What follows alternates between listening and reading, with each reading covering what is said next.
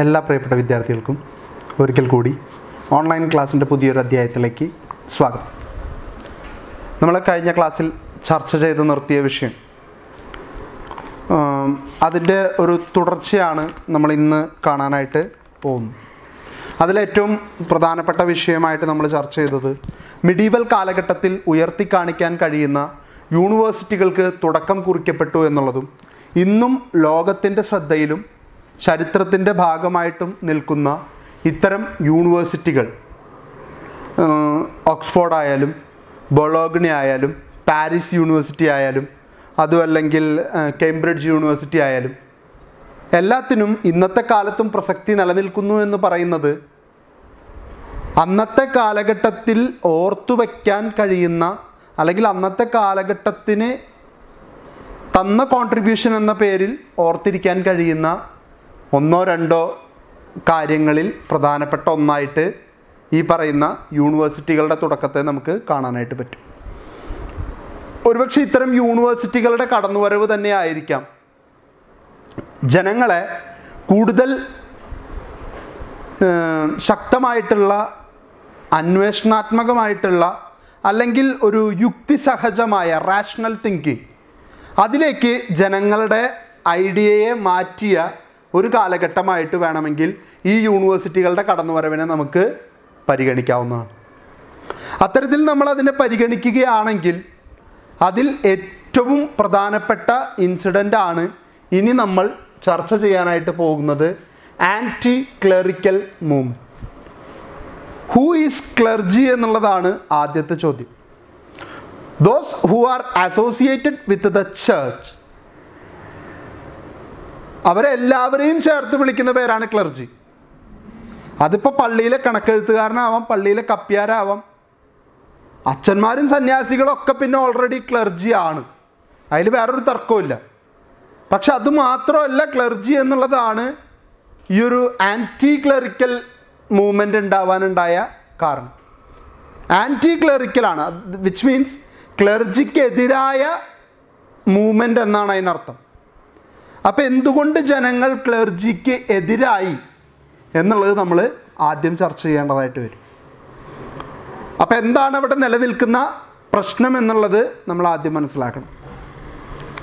പ്രശ്നം വളരെ നിസ്സാരമാണ് ശരിക്കും പറഞ്ഞാൽ. പക്ഷേ നിസ്സാരമെന്ന് അന്നത്തെ കാലഘട്ടം കണക്കാക്കിയിരുന്നു എന്ന് മാത്രം. ഇന്നത് ഗുരുതരമായിട്ടുള്ള വീഴ്ച തന്നെയാണ്. അത്തരത്തിലൊരു വീഴ്ച ഇന്ന് സംഭവിക്കുകയാണെങ്കിൽ ഒരുപക്ഷെ ഇന്ന് കാണുന്ന സഭയും സഭയുമായിട്ട് ബന്ധപ്പെട്ട ആളുകളും ഇന്ന് ഈ ഭൂമുഖത്ത് ഉണ്ടാകില്ലായിരുന്നു. അന്നത് തിരുത്തിയത് കൊണ്ട് ഇന്ന് സഭയ്ക്ക് നിലനിന്ന് പോകാനായിട്ട് കഴിഞ്ഞു. യഥാർത്ഥത്തിൽ ക്രിസ്ത്യാനിറ്റി എന്ന് പറയുന്നത് അല്ലെങ്കിൽ ക്രിസ്ത്യൻ ബിലീഫ് നിലനിൽക്കുന്നതിൻ്റെ അടിസ്ഥാനം എന്ന് പറയുന്നത് ക്രിസ്തുവാണ്. ജീസസ് ക്രൈസ്റ്റ്, അതായത് ദൈവം എന്ന് പറയുന്ന ഒരു അനശ്വരനായ വ്യക്തി, അദ്ദേഹത്തിൻ്റെ മകനാണ് ജീസസ് ക്രൈസ്റ്റ്. ഇത് ക്രിസ്ത്യൻ ടീച്ചിങ്ങിൻ്റെ ക്ലാസ് ഒന്നുമല്ല കേട്ടോ. ഞാൻ നിങ്ങൾക്കൊരു ബേസ് കിട്ടാൻ വേണ്ടി പറയുന്നേ ഉള്ളൂ. പല മതത്തിലുള്ള വിദ്യാർത്ഥികൾ ഇത് പഠിക്കുന്നതുകൊണ്ട് പറയുന്നതാണ്. അപ്പോൾ ക്രിസ്ത്യാനിറ്റിയുടെ ബിലീഫ് പ്രകാരം പിതാവായൊരു ദൈവം, വിച്ച് മീൻസ് ഗോഡ് ഫാദർ, ആളുടെ മകൻ, സണ്ണാണ് ആര്? Jesus Christ. മനുഷ്യരുടെ പാപങ്ങൾ മൂലം ലോകത്ത് വലിയ പ്രതിസന്ധികൾ ഉണ്ടായപ്പോൾ ദൈവത്തിന് തോന്നി, എന്ത്? എൻ്റെ സ്വന്തം മകനെ ഭൂമിയിലേക്ക് അയക്കാം. എൻ്റെ മകൻ പറഞ്ഞാൽ ആളുകൾ വിശ്വസിക്കും. അങ്ങനെ ഒരു തെറ്റിദ്ധാരണ ദൈവത്തിനുണ്ടായി എന്നാണ് ബൈബിള് പറയുന്നത്. ആലോചിച്ച് നോക്കൂ, എത്ര യുക്തി ഇല്ലാത്ത തരത്തിലാണ് ബൈബിൾ ഇത് പറയുന്നത്. കാരണം ബൈബിൾ തന്നെ തുടക്കത്തിൽ പറയുന്നു, ദൈവം അനശ്വരനാണ്, ദൈവം സർവ്വവ്യാപിയാണ്, നീ ജനിക്കുന്നതിന് മുൻപേ ഞാൻ നിന്നെ എൻ്റെ ഉള്ളംകൈയിൽ രേഖപ്പെടുത്തിയിരിക്കുന്നു എന്നാണ് ദൈവം പറഞ്ഞിരിക്കുന്നത്. നമ്മൾ ഓരോരുത്തരും ജനിക്കുന്നതിന് മുൻപ്. അപ്പോൾ ഈ ലോകത്ത് ഉള്ള എല്ലാ ആളുകളെയും കുറിച്ച് നല്ല ധാരണയുള്ള ദൈവം ആ ധാരണയുടെ പുറത്താണ് സ്വന്തം മകനെ ഭൂമിയിലേക്ക് അയച്ചത്. ആ മകനെ ഈ സമൂഹം അംഗീകരിക്കേണ്ടിയിരുന്നതല്ലേ? കാരണം ദൈവത്തിന് എല്ലാവരെയും കുറിച്ച് നല്ല ധാരണയുള്ളതല്ലേ. എന്നിട്ട് ആ ദൈവം തന്നെ തീരുമാനിച്ചു, എൻ്റെ മകൻ ഈ മനുഷ്യരുടെ പാപങ്ങൾക്ക് പരിഹാരമായിട്ട് കുരിശിലേറി മരിക്കണം, അവൻ ഉയർപ്പിക്കപ്പെടണം, അവനിലൂടെ ഈ വിശ്വാസം സംരക്ഷിക്കപ്പെടണം. നല്ല കാര്യം. സ്വന്തം മകനെയാണല്ലോ അതിനെ ഏർപ്പെടുത്തിയത്, വേറെ ആരെയും അതിനുപയോഗിച്ചില്ല. നല്ല തീരുമാനമാണ്. പക്ഷേ ഇവിടെ നിന്ന് അങ്ങോട്ടുള്ളതാണ് ഇനി പ്രതിസന്ധി. ക്രിസ്തു വരുന്നു, ക്രിസ്തു ഒരു പുതിയ വിശ്വാസ രീതി നമ്മുടെ മുൻപിൽ കാണിക്കുന്നു.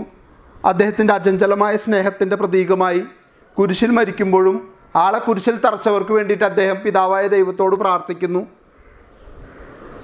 അപ്പോൾ ശത്രുക്കളെ പോലും സ്നേഹിക്കണം എന്നുള്ള വലിയ തിയറി അദ്ദേഹം ഇവിടെ പ്രസ്താവിക്കുന്നു. ക്രിസ്തുവിനെ ഫോളോ ചെയ്യുന്നവർ, ക്രിസ്തുവിൻ്റെ അനുയായികൾ, അവരാണ് ക്രിസ്ത്യാനികൾ. അപ്പോൾ ക്രിസ്തു കാണിച്ചു തന്ന വഴിയിലൂടെ ക്രിസ്തുവിൻ്റെ സ്നേഹം മറ്റുള്ളവർക്ക് പകർന്നു കൊടുക്കാനുള്ള ബാധ്യത ആർക്കുണ്ട്? ക്രിസ്ത്യൻസ് എന്ന് അവകാശപ്പെടുന്നവർക്കുണ്ട്. അതിനെ ക്രിസ്തു തന്നെ ചുമതലപ്പെടുത്തിയ ക്രിസ്തുവിൻ്റെ പിന്മുറക്കാരിലെ പ്രധാനികളാണ് ആര്? പ്രീസ്റ്റ്, അച്ഛന്മാർ എന്ന് നമ്മൾ വിളിക്കുന്ന സന്യാസി വിഭാഗം. അവർ ഈ ലോകത്തിലെ എല്ലാ ആഡംബരങ്ങളും ഉപേക്ഷിച്ച് സുഖലോലുപതകളെ നീക്കി നിർത്തി ദാരിദ്ര്യത്തിലൂടെയും കഷ്ടപ്പാടുകളിലൂടെയും ക്രിസ്തുവിൻ്റെ സുവിശേഷം മറ്റുള്ളവർക്ക് പകർന്നു കൊടുക്കാൻ ബാധ്യതപ്പെട്ടവരാണ്. എന്നാൽ മിഡീവൽ പീരീഡിൽ ഒരു 4th സെഞ്ച്വറി മുതൽ ഇങ്ങോട്ട് നോക്കിക്കഴിഞ്ഞാൽ ഒരു 12th സെഞ്ച്വറി വരെയുള്ള കാലഘട്ടം ഈ പറയുന്ന സന്യാസി സമൂഹമാണ് ഏറ്റവും കൂടുതൽ സുഖലോലുപതയിൽ മുഴുകി ജീവിച്ചിരുന്നു. വിവാഹം വേണ്ടെന്ന് വെച്ചിരുന്ന അച്ഛന്മാരും സന്യാസികളും വേശ്യാവൃത്തിക്ക് സ്ത്രീകളെ തേടിപ്പോയിരുന്നൊരു കാലഘട്ടം. ഞാൻ പറയുന്നു, ഇപ്പോഴും പറയുന്നു, 12, 11, 10 ഈ നൂറ്റാണ്ടുകളുടെ കാര്യമായിട്ടോ പറയുന്നത്. ഇപ്പോഴത്തെ അച്ഛന്മാരെ കുറിച്ചൊന്നല്ലേ, ഇപ്പോഴത്തെ വൈദികരെ കുറിച്ച് നല്ല ധാരണ മാത്രമേ ഉള്ളൂ. പക്ഷേ അന്നത്തെ കാലഘട്ടം അങ്ങനെയായിരുന്നു. കാരണം സഭയ്ക്ക്, ചർച്ചിന് ആവശ്യത്തിൽ കൂടുതൽ പണലഭ്യത ഉണ്ടായിരുന്നു എന്നുള്ളതാണ്.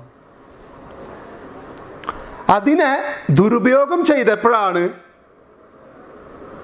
വിദ്യാഭ്യാസവും വിവരവും നേടിയ ആളുകൾ അതിനെ ചോദ്യം ചെയ്യാൻ തുടങ്ങി.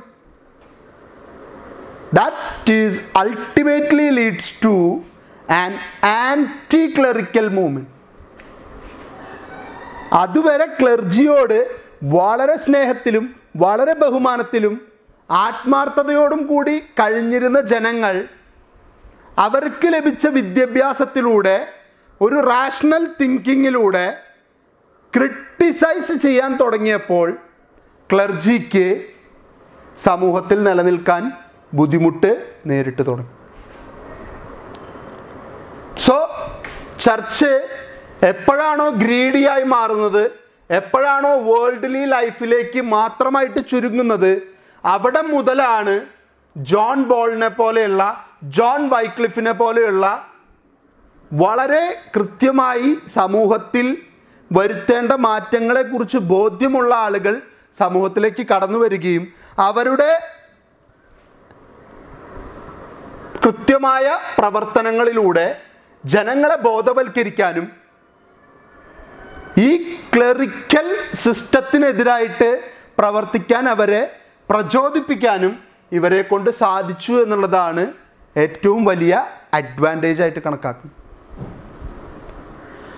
അങ്ങനെ ഒരു കാലഘട്ടം ഉണ്ടായി വരാൻ ഒരുപാട് സമയം എടുത്തിട്ടുണ്ട്. ഒപ്പം തന്നെ ഓക്സ്ഫോർഡ് ഉൾപ്പെടെയുള്ള യൂണിവേഴ്സിറ്റികൾ അതിൽ പ്രധാന പങ്ക് വഹിച്ചിട്ടുണ്ട്. അതിൻ്റെ കാരണം ഈ പറയുന്ന ജോൺ വൈക്ലിഫ് പോലും ഓക്സ്ഫോർഡ് യൂണിവേഴ്സിറ്റി പ്രോഡക്റ്റാണ്. അദ്ദേഹത്തിന് വിദ്യാഭ്യാസം ലഭിക്കുന്നത് ഓക്സ്ഫോർഡ് യൂണിവേഴ്സിറ്റിയിൽ നിന്നാണ്.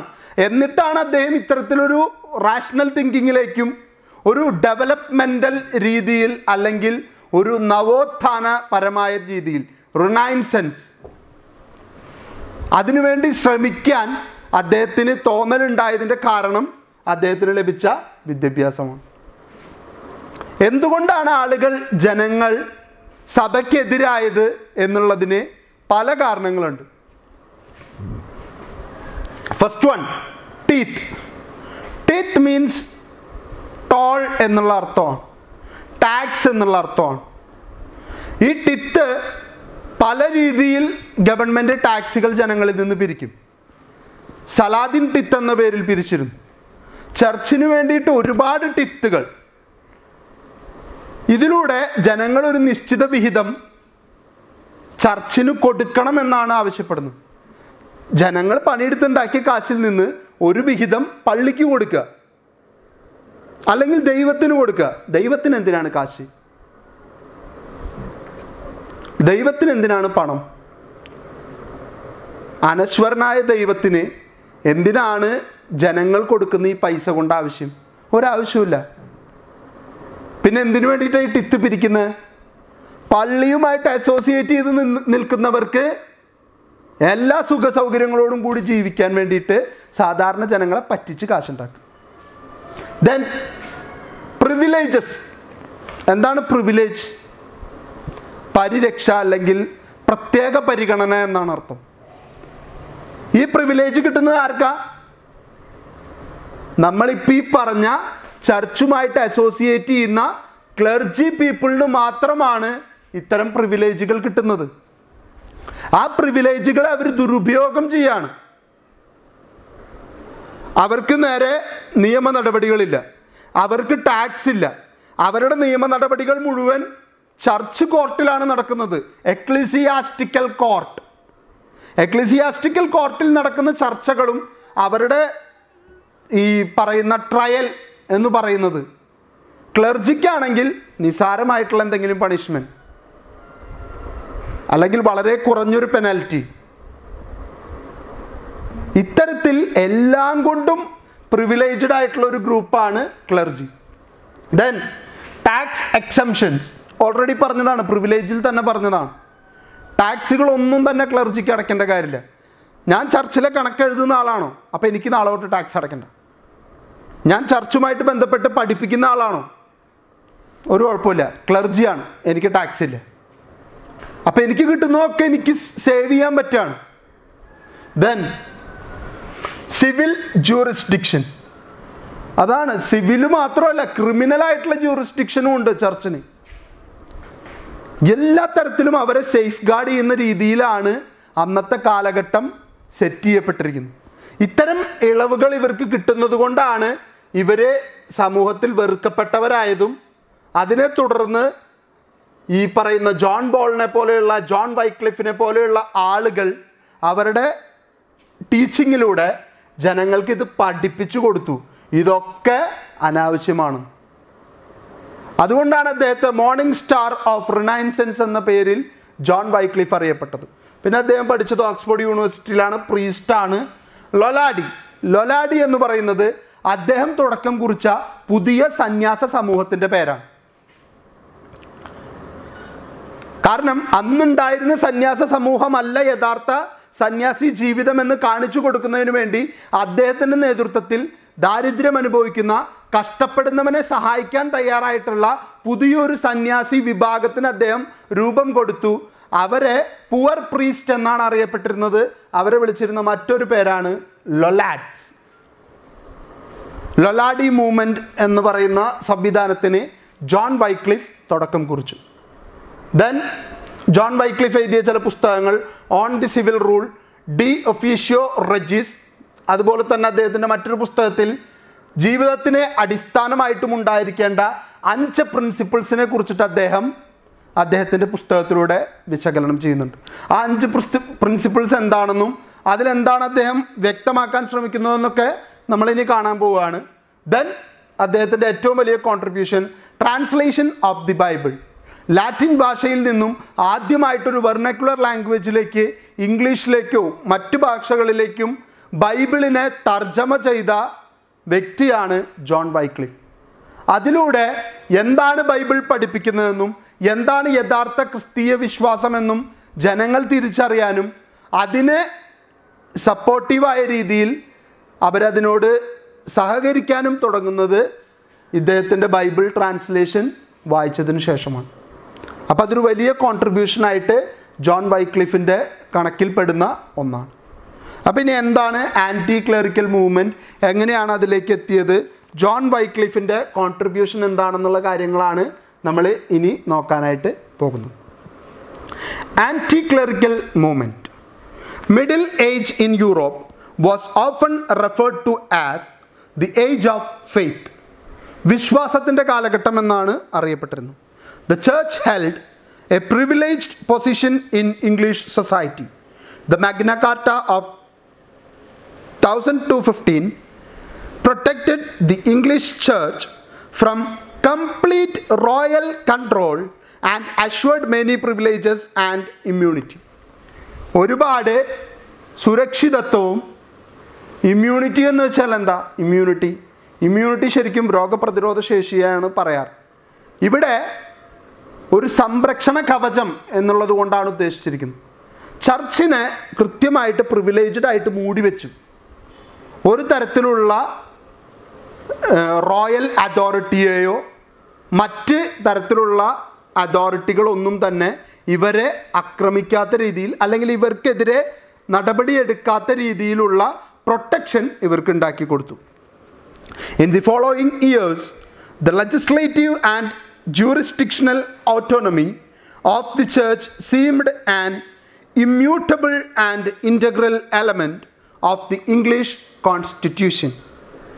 അപ്പോൾ പിന്നീട് അങ്ങോട്ട് വലിയൊരു കാലഘട്ടം മുഴുവൻ എന്ത് സംഭവിച്ചു? ചർച്ചിന് കിട്ടിയ ഡോമിനൻസ് അവർ കണ്ടിന്യൂ ചെയ്തുകൊണ്ടേയിരുന്നു. അത് ഇംഗ്ലീഷ് ചർച്ചിൻ്റെ ഒരു പ്രിഡോമിനൻറ്റ് കൺസിഡറേഷനായിട്ട് എവിടെ ഇൻക്ലൂഡ് ചെയ്തു? ഇംഗ്ലീഷ് ലിബർട്ടിയുടെ അന്തസത്ത എന്ന് വിളിക്കപ്പെടുന്ന മാഗ്ന കാർട്ടയിൽ ഉൾപ്പെടെ ആഡ് ചെയ്തു കൊടുത്തു. അപ്പോൾ കൃത്യമായിട്ടുള്ള പ്രിവിലേജ് അവർക്ക് കോൺസ്റ്റിറ്റ്യൂഷണലായിട്ട് ലഭിക്കാവുന്ന രീതിയിലേക്ക് അവരതിനെ മാറ്റിയെടുത്തു. In medieval England, the church had become quite wealthy and it had deviated from spirituality and fallen into the grasp of greed and immorality. അതാണ് പ്രതിസന്ധി. സ്പിരിച്വാലിറ്റിക്ക് വേണ്ടി, ആധ്യാത്മികതയ്ക്ക് വേണ്ടി ഉണ്ടാക്കിയെടുത്ത ഒരു സ്ഥാപനം അങ്ങനെ ഒരു വസ്തുതയെ മറന്നുപോയി. എന്താണ് സ്പിരിച്വാലിറ്റി എന്ന് തന്നെ മറന്നുപോയി.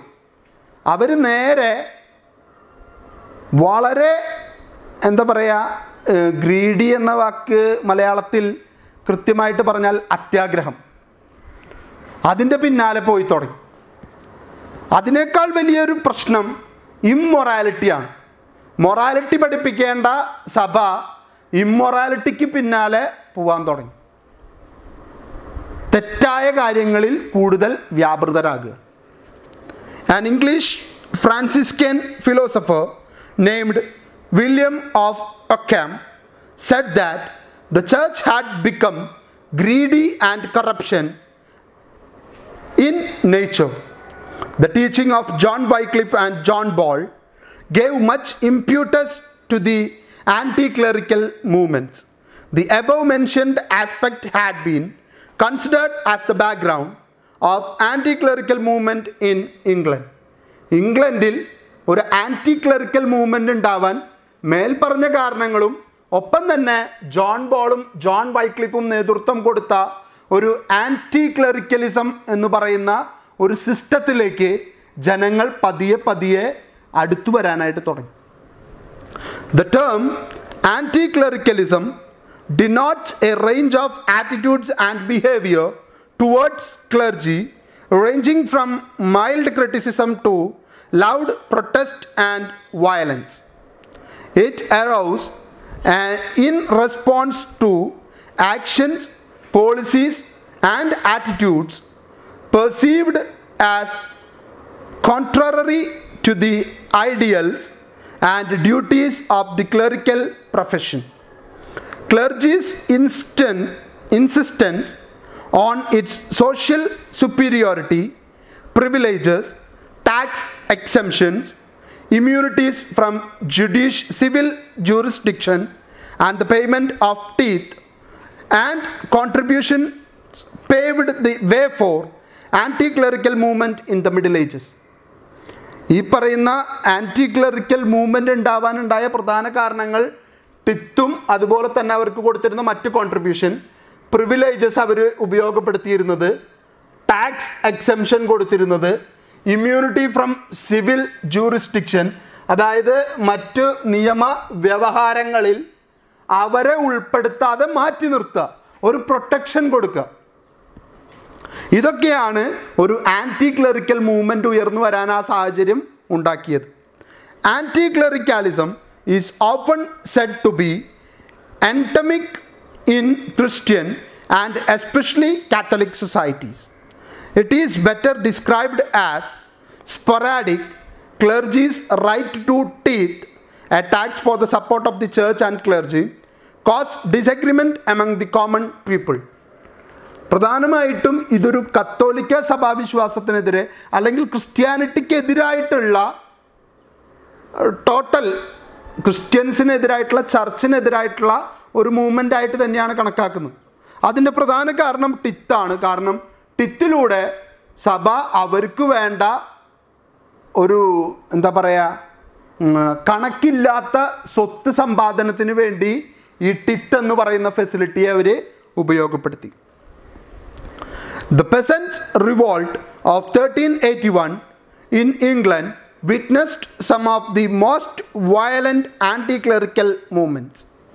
During the revolt, the sack of St. Albans Abbey and the lynching of Archbishop of Canterbury reveals the attitude of peasants and laity towards some corrupt clerics.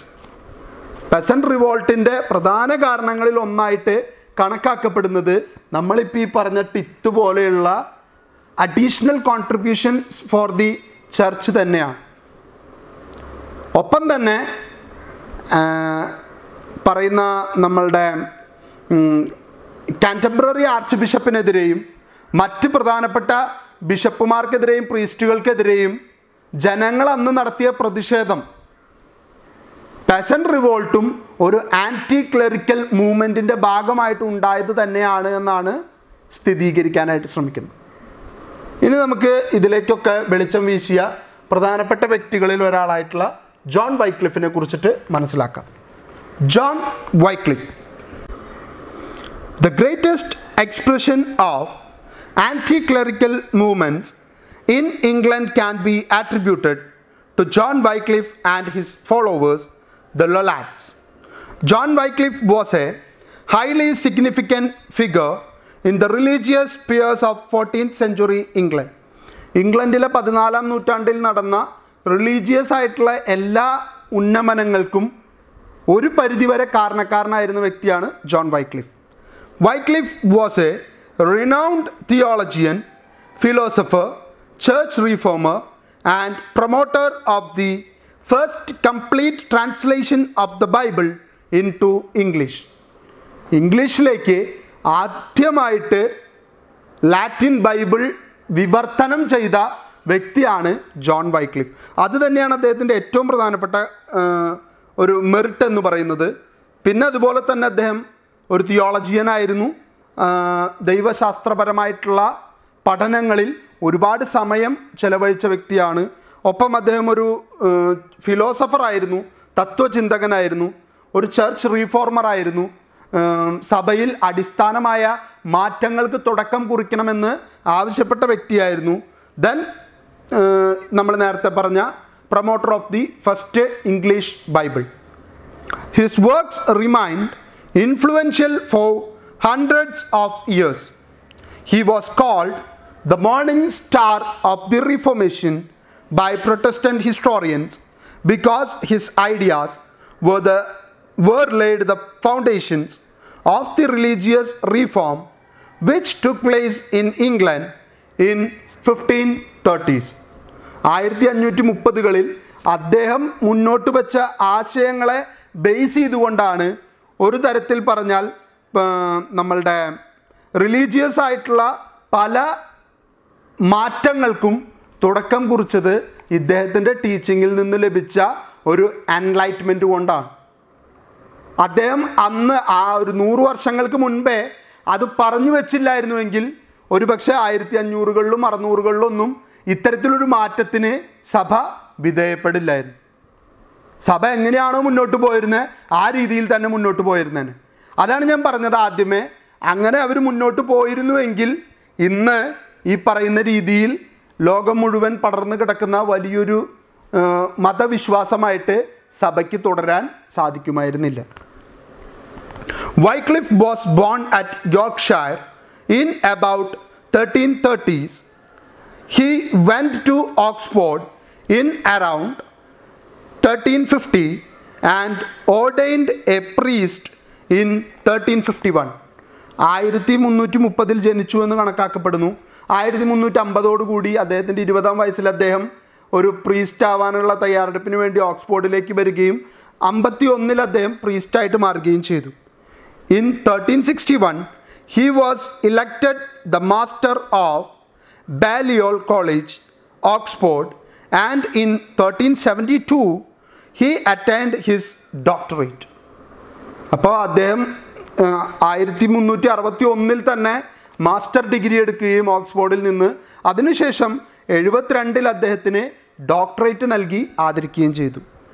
He was already a controversial figure in Oxford, where his philosophical realism had embroiled him in academic disputes. Sorry. ഓക്സ്ഫോർഡിൽ പഠിക്കുന്ന കാലം തൊട്ടേ John Wycliffe വളരെയധികം ശ്രദ്ധിക്കപ്പെട്ടിരുന്ന, ഒപ്പം തന്നെ ഒരുപാട് പ്രശ്നങ്ങളിൽ ഇടപെട്ടിരുന്ന, വലിയ ചില കാര്യങ്ങളിൽ അല്ലെങ്കിൽ ചിന്തകളിൽ അദ്ദേഹത്തിൻ്റേതായിട്ടുള്ള ഐഡിയ പങ്കുവയ്ക്കാൻ തയ്യാറായിട്ടുള്ള ആളായിരുന്നു.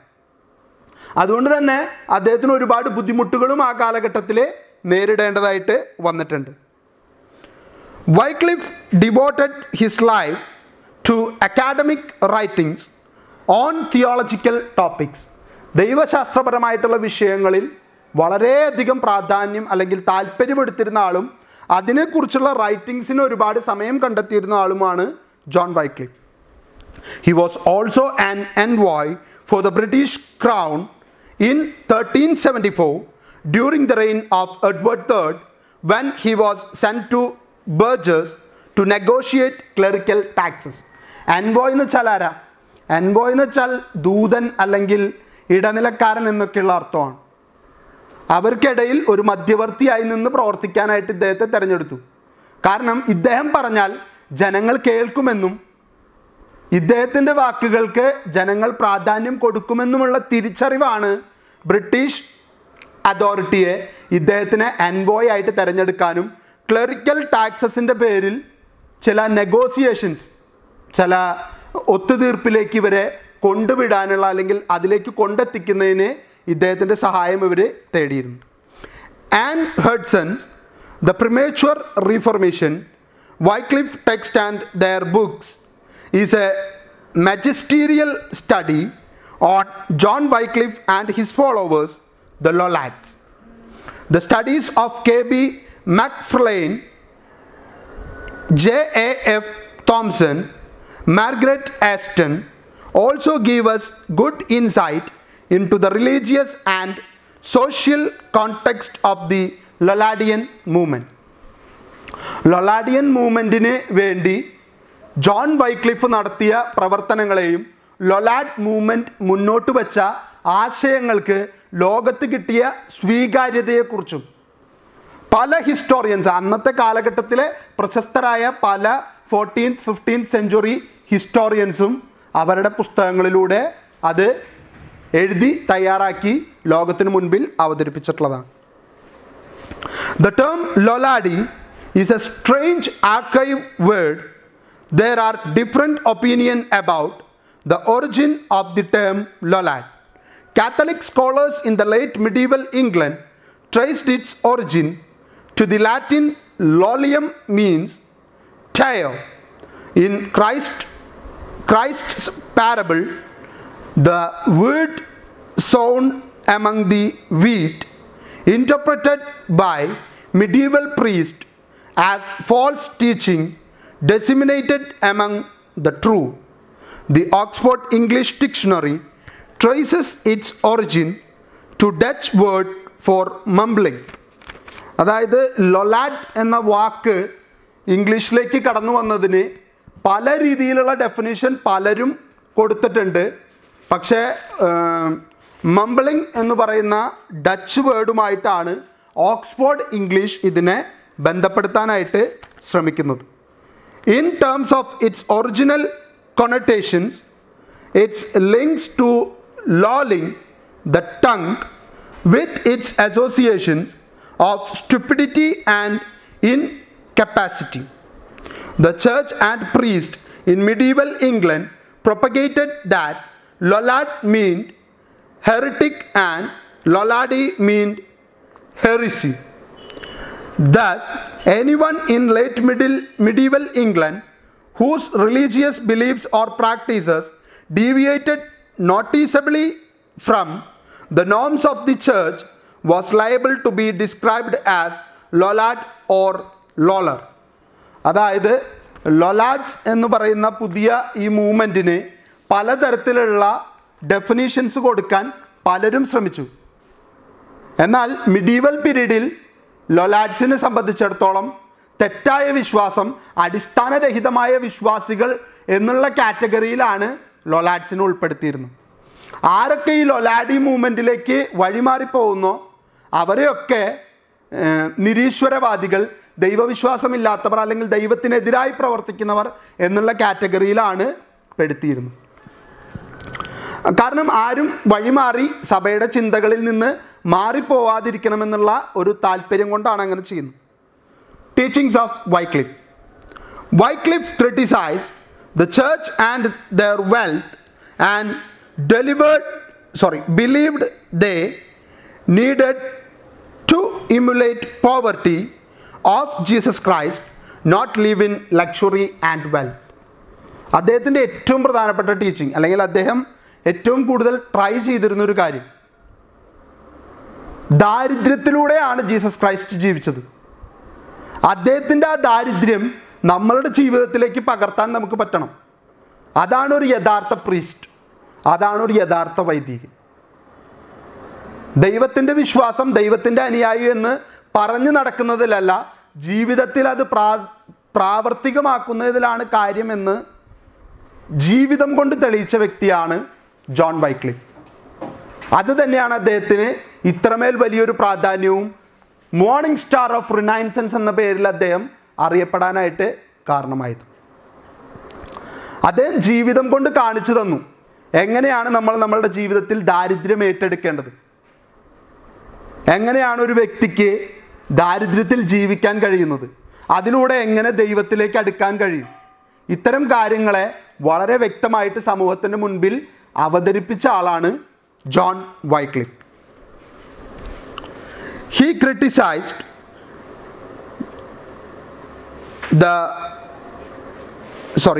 Wycliffe opposed belief of transubstantiation, or the belief that the bread and wine given at exquisite Holy Communion actually transformed into the body and blood of Jesus Christ. അദ്ദേഹം മുന്നോട്ട് വെച്ച ആശയങ്ങളിൽ സഭ തെറ്റാണെന്ന് പറയാനും സഭ അതിനെ നിരാകരിക്കാനും ഉണ്ടായ പ്രധാന കാരണം, നിങ്ങളിൽ എത്ര പേർക്ക് അറിയാമെന്ന് എനിക്കറിയില്ല, ഹോളി മാസ്, വിശുദ്ധ കുർബാന കണ്ടിട്ടുള്ളവർക്ക് അറിയാൻ പറ്റും. അതിൽ ജീസസ് ക്രൈസ്റ്റിൻ്റെ ജീവിതത്തെ വീണ്ടും പുനർചിത്രീകരിക്കുകയാണ്. അദ്ദേഹത്തിൻ്റെ മരണത്തെ, ക്രൂസിഫിക്കേഷന് ദൈവികമായി കണ്ട് അദ്ദേഹം ഈ സമൂഹത്തിന് വേണ്ടി സ്വന്തം ജീവൻ, അത് ശരീരത്തെ അപ്പമായിട്ടും രക്തത്തെ വീഞ്ഞായിട്ടും സമൂഹത്തിന് പകർന്നു നൽകി എന്നുള്ള വിശ്വാസമാണ് ക്രിസ്ത്യാനിറ്റിയുടെ അടിസ്ഥാനം എന്ന് പറയുന്നു. പക്ഷെ ജോൺ വൈക്ലിഫ് പറഞ്ഞു ഇത് തെറ്റാണ്. അപ്പവും വീഞ്ഞും കൊടുത്ത് അത് ജീസസ് ക്രൈസ്റ്റിൻ്റെ ശരീരവും രക്തവുമാണെന്ന് പറയുന്ന ട്രാൻസ്ഫോർമേഷൻ പ്രോസസ്സ്, അതില്ല, അത് തെറ്റായിട്ടുള്ള ചിന്തയാണ് എന്ന് അദ്ദേഹം ആവർത്തിച്ച് പറഞ്ഞു. ഒരുപക്ഷെ ജോൺ വൈക്ലിഫിനെ ലോകം നിരാകരിക്കാനുണ്ടായ ഏറ്റവും പ്രധാനപ്പെട്ട കാരണങ്ങളിൽ ഒന്നതായിരുന്നു. കാരണം ക്രിസ്ത്യാനിറ്റിയുടെ ബേസാണ്, അടിസ്ഥാനമാണ്. ക്രിസ്തുവിൻ്റെ ശരീരവും രക്തവും അദ്ദേഹം നമുക്ക് വേണ്ടി പകർന്നു നൽകി എന്നുള്ളത് ക്രിസ്ത്യാനിറ്റിയുടെ ഏറ്റവും അടിസ്ഥാനമായിട്ടുള്ള വിശ്വാസമാണ്. ആ വിശ്വാസത്തെയാണ് ജോൺ വൈക്ലിഫ് ചോദ്യം ചെയ്തത്.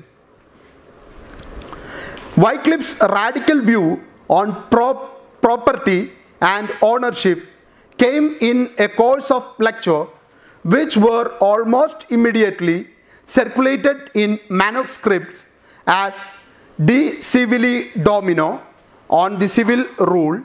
His De Civili Domino strongly exhorted that clergymen should not own property. അപ്പോൾ ഈ പുസ്തകം ഓൺ ദി സിവിൽ റൂൾ എന്ന പുസ്തകം, ഇതിലൂടെ ജോൺ വൈക്ലിഫ് പറയാണ്, അച്ഛന്മാരായിട്ടുള്ളവർക്ക്, സന്യാസികൾക്ക് എന്തിനാണ് ഇത്ര സ്വത്ത്? ജോൺ വൈക്ലിഫ് ഡയറക്റ്റായിട്ട് ചോദിക്കുകയാണ്, നിങ്ങൾ എന്തിനാണ് സ്വത്ത് ഓൺ ചെയ്യുന്നത്? നിങ്ങളുടേതായിട്ട് സ്വന്തം എന്ന് പറയുന്ന ഭൂമി, സ്വന്തം എന്ന് പറയുന്ന സ്ഥാപനങ്ങൾ, ഇതിൻ്റെയൊക്കെ ആവശ്യം എന്താ? കാരണം നമ്മൾ ക്രിസ്തുവിൻ്റെ ദാരിദ്ര്യം ഫോളോ ചെയ്യേണ്ടവരാണ്. അവർക്ക് എന്തിനാണ് സ്വത്തും സമ്പാദ്യമൊക്കെ? ജോൺ വൈക്ലിഫ് ചോദിക്കുന്ന ചോദ്യം കറക്റ്റാണ്, പക്ഷെ അദ്ദേഹം അത് പ്രസൻറ്റ് ചെയ്ത രീതി അല്പം തെറ്റായിപ്പോയി എന്ന് മാത്രം. Wycliffe's argument created great panic among the Benedictines because they were wealthiest of the Christian religious order and always hunted by the sharp criticism of Wycliffe. Wycliffe ഇങ്ങനെ സ്വത്തുണ്ടാക്കാൻ പാടില്ല, സമ്പാദ്യം ഉണ്ടാക്കാൻ പാടില്ല എന്നൊക്കെ പറഞ്ഞപ്പോൾ അത് ഏറ്റവും കൂടുതൽ എഫക്റ്റ് ചെയ്തത് ബെനഡിക്റ്റൻ പ്രീസ്റ്റുമാരെയാണ്. കാരണം അന്ന് സഭയിൽ ഏറ്റവും വെൽത്തിയസ്റ്റ് ആയിട്ടുള്ള ഗ്രൂപ്പാണ് ബെനഡിക്റ്റൻ ഗ്രൂപ്പ് എന്ന് പറയുന്നത്. അപ്പോൾ അവരൊരു കാരണവശാലും ഇത് അംഗീകരിക്കാൻ തയ്യാറായില്ല. കാരണം അംഗീകരിച്ചാൽ അവർ ഈ സ്വത്തൊക്കെ സാധാരണ ജനങ്ങൾക്ക് വിട്ടുകൊടുക്കേണ്ടി വരും. അതവരെ സംബന്ധിച്ച് ഒട്ടും എളുപ്പമല്ലായിരുന്നു. His De Officio Regis, a severe criticism against the luxurious life of clergy, had a great influence on the peasants' revolt in 1381. The Lollards, a heretical group, propagated his controversial views. അപ്പോൾ അടുത്ത പുസ്തകത്തിൽ നിഷിദ്ധമായിട്ട് വിമർശിച്ചു, എന്തിനാണ് ഈ അച്ഛന്മാരും സന്യസ്തരും ലൗകിക ജീവിതത്തിൽ ഇത്രയും മുഴുകി ജീവിക്കുന്നത്? സ്വത്ത് ഉപേക്ഷിക്കട്ടെ, സമ്പാദ്യം ഉപേക്ഷിക്കട്ടെ, അവരൊരു മോറൽ ലൈഫിലേക്ക്, സ്പിരിച്വൽ ലൈഫിലേക്ക് തിരിച്ചു വരണം എന്ന് ജോൺ വൈക്ലിഫ് ശക്തമായ ഭാഷയിൽ ആവശ്യപ്പെട്ടു. Wycliffe believed that true philosophy was A പ്രീറിക്വസ്റ്റ് four sound theology and in A book titled Opus Evangelicalism, he laid down 5 principles that he considered essential for the proper understanding of scriptures. അദ്ദേഹം പറയുന്നു, നിങ്ങൾക്ക് അടിസ്ഥാനപരമായി 5 തത്വങ്ങൾ മനസ്സിലുണ്ടായാൽ മതി. ഈ ലോകത്തിൻ്റെ സൃഷ്ടിയെക്കുറിച്ച് നിങ്ങൾക്ക് മനസ്സിലാക്കാൻ വേറെ ഒന്നും വേണ്ട. ആ 5 തിയറി, ആ 5 പ്രിൻസിപ്പിൾ എന്താണെന്നാണ് അദ്ദേഹം ഈ പുസ്തകത്തിൽ പറഞ്ഞിരിക്കുന്നത്. First one, A knowledge of യൂണിവേഴ്സൽസ്, the logic of holy scripture, the Bible. ആദ്യം നിങ്ങൾക്ക് വേണ്ടത് നോളജ് ഓഫ് ദ യൂണിവേഴ്സൽ. ഈ ലോകത്തെക്കുറിച്ച്, ഈ വിശ്വ നിർമ്മിതിയെക്കുറിച്ച് ബൈബിൾ നിങ്ങൾക്ക് നൽകുന്ന അടിസ്ഥാന വിശ്വാസം. ദൈവം ആകാശം ഉണ്ടാവട്ടെ എന്ന് പറഞ്ഞു, ആകാശം ഉണ്ടായി. ഭൂമി ഉണ്ടാവട്ടെ എന്ന് പറഞ്ഞു, ഭൂമി ഉണ്ടായി. പക്ഷിമൃഗാദികൾ ഉണ്ടാവട്ടെ എന്ന് പറഞ്ഞപ്പോൾ ഉണ്ടായി. അങ്ങനെ ഉൽപ്പത്തിയുടെ പുസ്തകം പഠിപ്പിക്കുന്ന സൃഷ്ടികർമ്മത്തെക്കുറിച്ചുള്ള കാഴ്ചപ്പാട്, അത് നിങ്ങൾ കൃത്യമായിട്ട് മനസ്സിലാക്കിയിരിക്കുക. ആൻ അണ്ടർസ്റ്റാൻഡിങ് ഓഫ് ആക്സിഡൻസ്, ലൈഫിൽ അപ്രതീക്ഷിതമായി സംഭവിക്കുന്ന കാര്യങ്ങളെ മനസ്സിലാക്കാനുള്ള കഴിവ്. എല്ലാം ദൈവം ചെയ്യുന്നതാണെന്ന് വിശ്വസിച്ചിരിക്കാതെ ആക്സിഡൻസും ജീവിതത്തിൽ ഉണ്ടാകും. ആ അപ്രതീക്ഷിതമായ വസ്തുതകളെ തിരിച്ചറിയാനും അതിനോട് കൃത്യമായ രീതിയിൽ പ്രതികരിക്കാനുമുള്ള കഴിവുണ്ടാക്കിയെടുക്കുക. Third one, a proper understanding of eternity of God, that is a realization that God exists outside time, so that past and future are to him same as present. ദൈവം എന്ന് പറയുന്നത് അനശ്വരനാണ്, മരണമില്ലാത്തവനാണ്. അതാദ്യം തിരിച്ചറിയുക. ദൈവത്തെ സംബന്ധിച്ചിടത്തോളം പാസ്റ്റ് എന്ന് പറയുന്നതും ഫ്യൂച്ചർ എന്ന് പറയുന്നതും പ്രസന്റ് എന്താണോ അത് തന്നെയാണ് പാസ്റ്റും ഫ്യൂച്ചറും ഒക്കെ. പ്രസന്റിൽ നടക്കുന്ന കാര്യങ്ങൾ തന്നെ പാസ്റ്റിലും ഫ്യൂച്ചറിലും നടക്കാൻ പോകുന്നുള്ളൂ. ദൈവത്തിന് ഒരു കാലഘട്ടത്തിലും മാറ്റമില്ല. ദൈവം ആസ് എ സെയിം പേഴ്സൺ, അതാണ് എറ്റേണിറ്റി എന്ന് പറയുന്നത്. ആ ഒരു തിരിച്ചറിവ് നിങ്ങൾക്ക് ഉണ്ടാവണം. ദൈവം എന്ന് പറയുന്നത് അനശ്വരനായിട്ടുള്ള വ്യക്തിയാണെന്നും അദ്ദേഹത്തിൻ്റെ അനശ്വരത ഇന്നും ഇന്നലെയും നാളെയും ഒരുപോലെയുള്ളതാണ്. അതാണ് തിരിച്ചറിയേണ്ടത്. And the fourth one, that all created things exist eternally in the mind of God. ദൈവത്തിൽ എല്ലാം നിക്ഷിതമാണ്. ഞാനും നിങ്ങളും ഈ ലോകവും ഒക്കെ സൃഷ്ടിച്ച ദൈവം നമ്മളെ എല്ലാവരെയും കാണുന്നുണ്ട്, കേൾക്കുന്നുണ്ട്. ദൈവത്തിൻ്റെ ഉള്ളിൽ നമ്മളെല്ലാവരും നിലകൊള്ളുന്നു, അല്ലെങ്കിൽ ദൈവമാണ് എല്ലാത്തിൻ്റെയും സെൻറ്റർ പേഴ്സൺ എന്ന് സ്ഥാപിച്ചെടുക്കാൻ അദ്ദേഹം ശ്രമിക്കുകയായിരുന്നു. Last one, therefore that all created things are in their essence everlasting and unchanging. ഈ ലോകത്തുണ്ടാക്കിയിട്ടുള്ളവയെല്ലാം തന്നെ ദൈവത്തിൻ്റെ രൂപത്തിലും സാദൃശ്യത്തിലുമൊക്കെ, അല്ലെങ്കിൽ അദ്ദേഹം ആഗ്രഹിച്ച രീതിയിൽ ഉണ്ടാക്കിയെടുത്തിട്ടുള്ളതായതുകൊണ്ട് തന്നെ ഇതെല്ലാ കാലവും നിലനിൽക്കുന്നതുമാണ്, ഒരു കാലത്തും മാറ്റമില്ലാത്തതുമാണ്. വിച്ച് മീൻസ് മനുഷ്യന് ഇവിടെ ഒരു മാറ്റവും കൊണ്ടുവരാൻ പറ്റില്ല എന്നാണ് ജോൺ വൈക്ലിഫ് പറയുന്നത്. Wycliffe's another remarkable contribution was the translation of Bible, believing that every Christian should have access to Bible. Only Latin translation were available at that time. John Wycliffe പറയാണ്, നിങ്ങളെല്ലാവരും നിർബന്ധമായിട്ടും ബൈബിൾ വിശ്വസിക്കണം. Bible പറയുന്നത് സത്യമാണെന്നാണ് John Wycliffe പറയുന്നത്. അതുകൊണ്ട് ഒരു ഭാഷയിൽ മാത്രം ബൈബിൾ ഇറക്കിയാൽ എല്ലാവർക്കും ലാറ്റിൻ അറിയണമെന്ന് നിർബന്ധമില്ല. അതുകൊണ്ടാണ് അദ്ദേഹം ഇംഗ്ലീഷിലേക്ക് ഇത് ബൈബിള് തർജ്ജമ ചെയ്തു കൊടുക്കാൻ തയ്യാറായത്. He began translating the Bible into English with the help of his good friend John Purvey. The translation of Bible into vernacular invited great hue and cry from the churchmen. He replied against the allegations of church in the following words: Englishmen learn Christ's law best in English. Moses heard God's law in his own tongue, so did Christ's apostles. അപ്പോൾ John Wycliffe പറയാണ്, ഒരു കാര്യം നമുക്ക് തിരിച്ചറിയണമെങ്കിൽ, മനസ്സിലാക്കണമെങ്കിൽ നമ്മൾ എന്ത് ചെയ്യണം?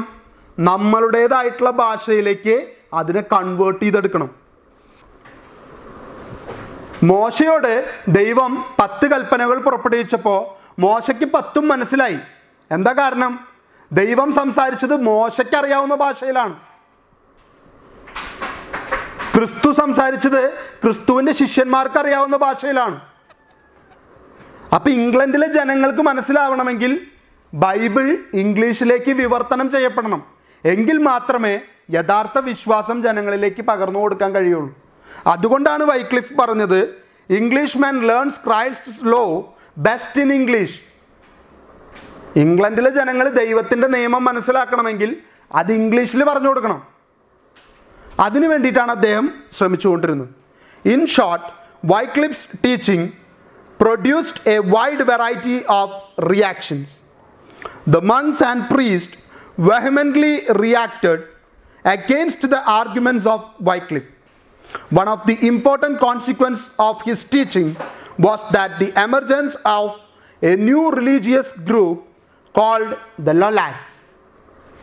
ഒരുപാട് ഭാഗത്തു നിന്നും അദ്ദേഹത്തിനെതിരായിട്ടും അദ്ദേഹത്തെ കുറ്റപ്പെടുത്തിക്കൊണ്ടുള്ള തരത്തിൽ പല തരത്തിലുള്ള പ്രതിസന്ധികൾ അദ്ദേഹത്തിന് നേരിടേണ്ടതായിട്ട് വന്നു.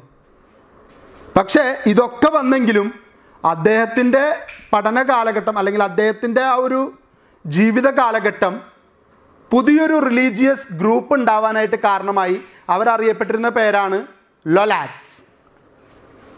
The work of Wycliffe provided the English-speaking people in the Bible in their vernacular language for the first time in their history. Wycliffe ഒരാൾ വിചാരിച്ചതുകൊണ്ടാണ് സ്വന്തം ഭാഷയിൽ, പ്രാദേശിക ഭാഷയിൽ ഇംഗ്ലണ്ടിലെ ജനങ്ങൾക്ക് ബൈബിള് ആക്സസ് ചെയ്യാനായിട്ട് സാധിച്ചത്. By his translation of Bible into English, the Holy Scriptures was disseminated throughout England. Wycliffe believed that the church could not be truly reformed until it was corrected according to the Word of God.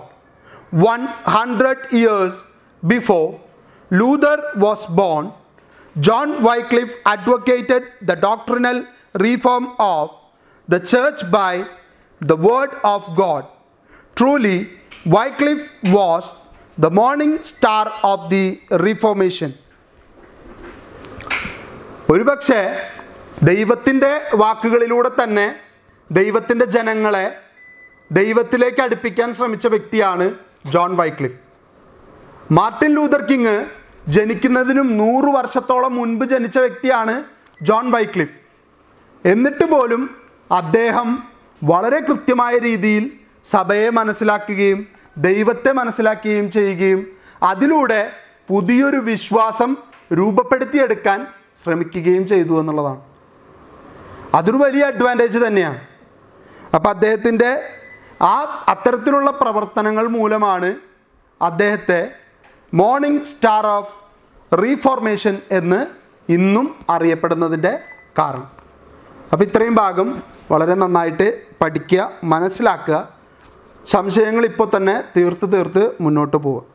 Next ക്ലാസ്സിൽ നമ്മൾ കാണാൻ പോകുന്നത് middle English language and literature എന്ന് പറയുന്നൊരു ടോപ്പിക്കാണ്. Medieval പീരീഡിൽ ലിറ്ററേച്ചറിന് ലഭിച്ചിരുന്ന പ്രാധാന്യം, അല്ലെങ്കിൽ ആരുടെയൊക്കെ വർക്കുകളാണ് അന്നത്തെ കാലഘട്ടത്തെ പ്രധാനപ്പെട്ട വർക്ക് എന്ന് വിളിക്കാവുന്ന രീതിയിൽ വന്നിട്ടുള്ള വർക്കുകൾ ഏതൊക്കെയെന്നാണ് നമ്മൾ നെക്സ്റ്റ് ക്ലാസ്സിൽ ചർച്ച ചെയ്യാൻ പോകുന്നത്. അപ്പോൾ എല്ലാവർക്കും നല്ലൊരു ദിവസം ഉണ്ടാവട്ടെ എന്ന് ആശംസിക്കുന്നു. Thank you.